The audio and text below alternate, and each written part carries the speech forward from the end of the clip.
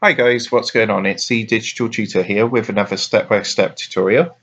And in today's video, I'm just going to show you how to link your Discord account to an Xbox account. If you find this video helpful today, please leave a like, drop a comment below, and if you are new to the channel, don't forget to hit that subscribe button for more step-by-step tutorials, how-tos, and tips and tricks for everything tech and digital related. So it's very simple to do this, and you can do this either on the Discord app if you have that downloaded, or via the web-based application. It's all down to personal preference, what you personally use, but the steps are exactly the same. And in today's example, I'll be using the web-based version.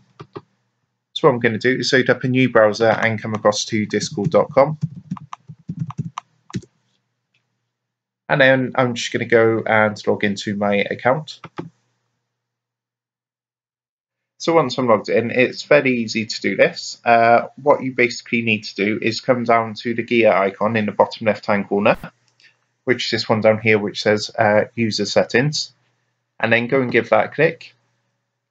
And then if you look at the menu on the left-hand side, you actually need to click onto Connections, which is in this section at the top, User Settings. There's one called Connections.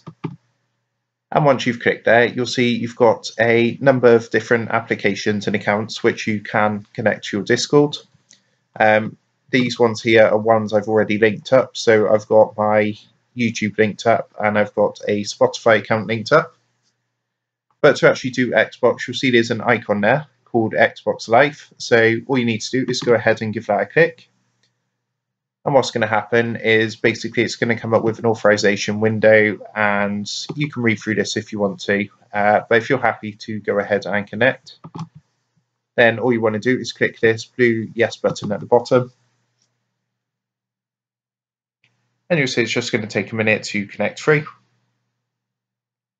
And you'll now see that that's been added. So I've actually got my Xbox linked up to my Discord. So if I am playing on Xbox, then if you've got this ticked, what's going to happen, it's actually going to display on your profile, so what game you're playing, achievements, and things like that. And yeah, that's how you do it. So I hope you did find that helpful. If that did help, please leave a like and drop a comment below. Don't forget to subscribe to the channel. And if you do want to help support the Digital Tutor channel, there is a link in the video description down below. And if you go and give that a click, you'll be able to buy the team here a cup of coffee.